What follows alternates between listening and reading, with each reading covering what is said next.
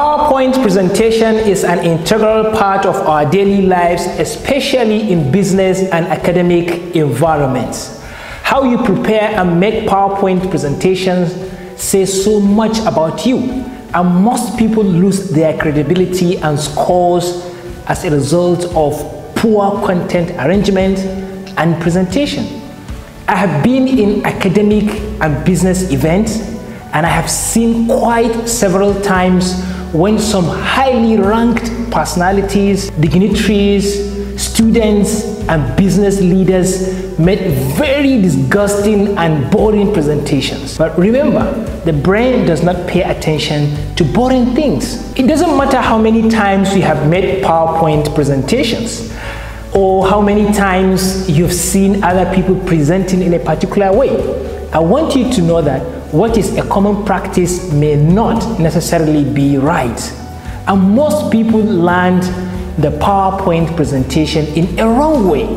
So I thought of putting this forward to help people break away from the bad practices and to help them create powerful content and deliver indelible presentation using the Microsoft PowerPoint presentation software. First, I would like to share the bad habits in PowerPoint presentation so that to avoid them. And the first I would like to share is too much text in your slides. You are not expected to use too many text in your slides because it's called PowerPoint. We expect you to put only the powerful points so that you are the one to explain the rest for us. So in your PowerPoint presentation, we expect you to put some short phrases or some few words in each slide so that it will not be too bulky. And one of the bad habits is reading from the slides. If it is reading from the slides, then your audience can read too. So there's no point for you to read them what is in the slides verbatim,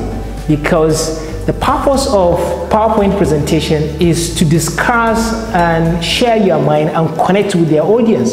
So the audience are not expecting you to read from the slides. This is one of the most boring and disgusting thing anyone can do when it comes to PowerPoint presentation. Do not read from the slides like you are reading a handout or you are reading a written speech. And one of the bad habits in PowerPoint presentation is lack of mastery of the content. Most people, they come for PowerPoint presentation without mastering the content. For you to do PowerPoint presentation, you have to really know what you are talking about. You have to know the content so that you don't have to rely on so many texts for you to explain your point. A little trigger of some of the points you want to talk about will be enough for you to explain your points. And people have problems with combination of colors. I mean, the text color of the text they are using in the PowerPoint presentations. So some people might, for example, mix red and purple or purple and pink. You know, there's some color combination which are very odd and not really pleasing. So maintain simple colors. I'm going to talk about that too. Another thing that people do, which is a bad habit, is not using bullet points. So you see long text, a lot of text there, information there without bullet points. This is also a bad habit. And people used to apply too much style or unnecessary animation just to show people that they know how to use animation, and it's become too stylish. This is also a bad habit. And it's also a bad habit for you to have a PowerPoint presentation without using any image. PowerPoint presentation requires you to use a lot of images and pictures. And this is a bad habit. You see the entire PowerPoint presentation, you don't have a single image. Another one is people not facing the audience. You come and you are making this presentation and you turn your back at your audience, or you're looking at the screen, or you turn to the side looking at the screen.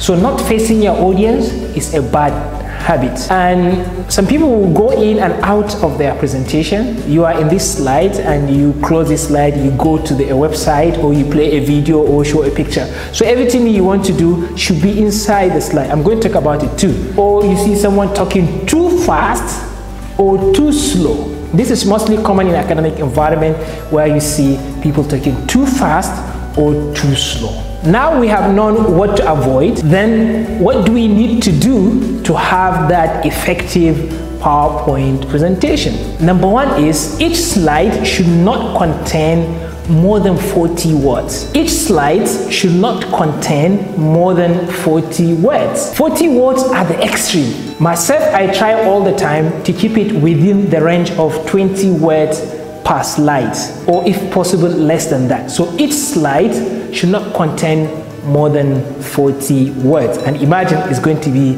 with less text. Each slide should contain a picture or pictures. Our brains like pictures because the vision triumphs all other sensory organs. Our emotions are easily triggered by pictures, and it makes the presentation entertaining and lively.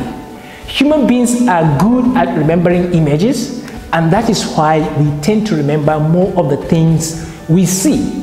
After 3 days, you only remember 10% of what you heard, and you can remember up to 65% of the things you saw. So if you want to sell more or convince more, use images in your presentations. The brain gets bored and tired easily while reading only text because the brain looks at each letter as a picture, and it must perceive each letter in a word and then join them to make a meaning, and that takes time. But with pictures, it becomes easy. When presenting your picture, bring it along with a text on the side. So put the picture and text side by side. Don't bring them one before the other, but side by side. Accurate perception of information is achieved when involving the participation of more than one sensory organ. So it is better to stimulate more senses of your audience by mixing pictures, text, and audio, which is your voice. Use trigger words or phrases to remind yourself of the ideas you want to discuss. The audience should focus and rely more on what you say than what is on the screen.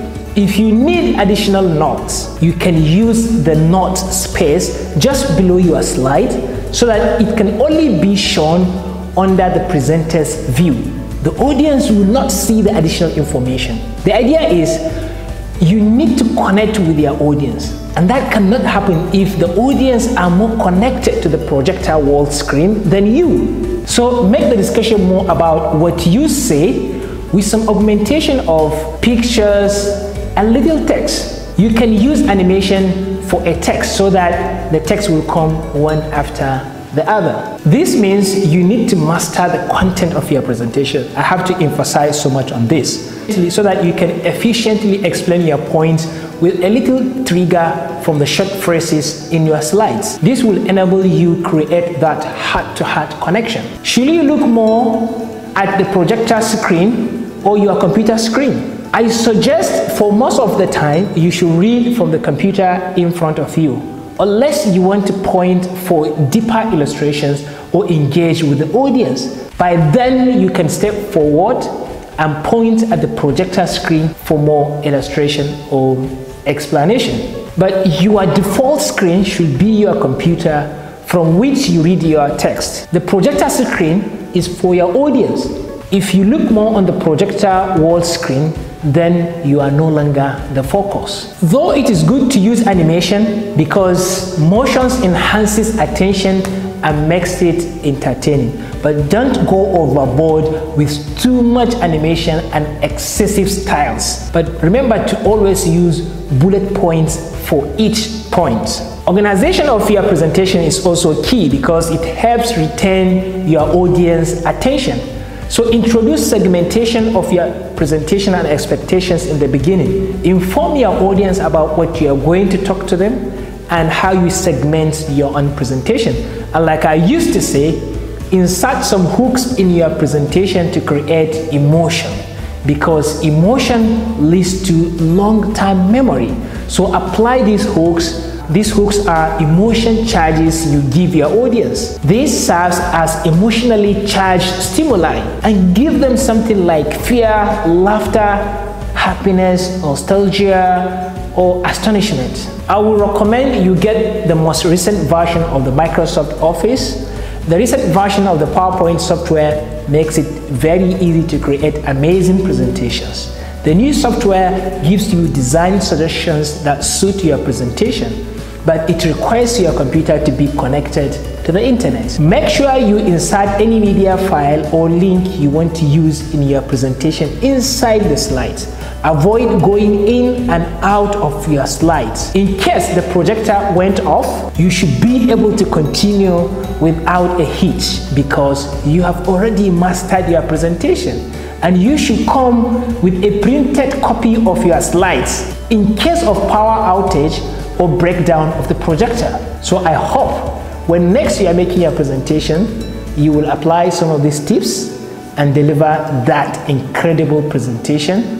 And we look forward to having more of these classes so that we can do most of these things practical and we can go deeper with this. Thank you so much.